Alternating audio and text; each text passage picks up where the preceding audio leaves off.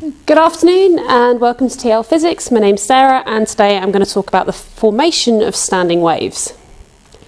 In previous videos I've spoken about how waves interact through diffraction. So a wave goes through a gap and it spreads out and it diffracts. And when they reach the screen it interferes with other parts of the wave and you get constructive or destructive interference. A standing wave is interference, but it's a wave interfering with itself, and in fact it's a wave interfering with its own reflection.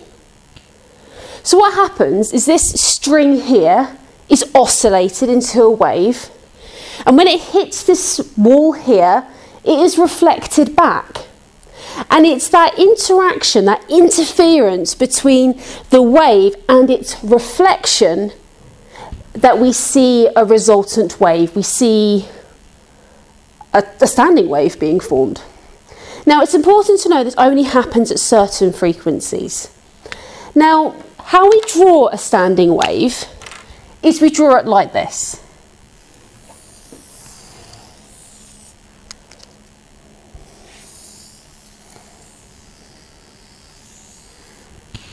Sometimes you may see the second line done in dashes.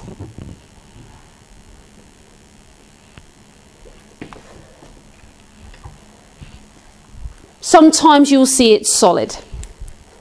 And this is the resultant wave from the forward wave and its reflection.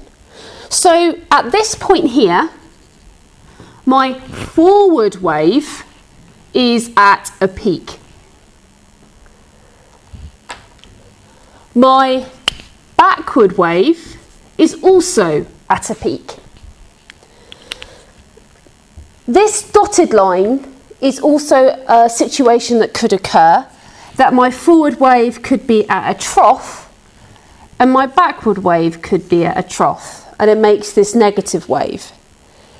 This here, this point here, are known as the antinodes.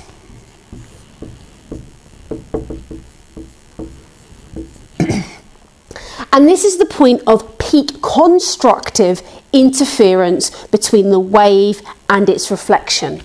So peak constructive interference between forward wave and reflection.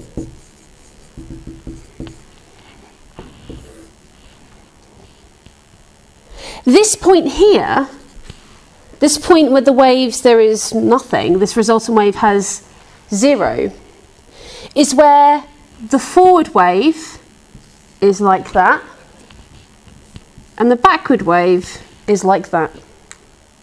Or of course it could be the other way around. Either way they have maximum or peak destructive interference. This area is called a node. So a node has maximum destructive interference between wave and its reflection. So that is at a node.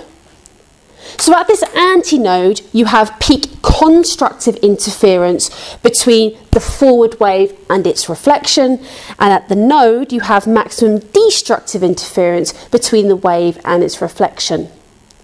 Remember that waves superpose upon each other, that when they meet each other, they interfere and they create a resultant wave, and that is what we see. We don't see both of them. The word superimpose means that if you superimpose your image on a picture, you can clearly see your image and the picture. There are two different objects, you can see both of them. Waves superpose. Waves interfere and we see a resultant wave.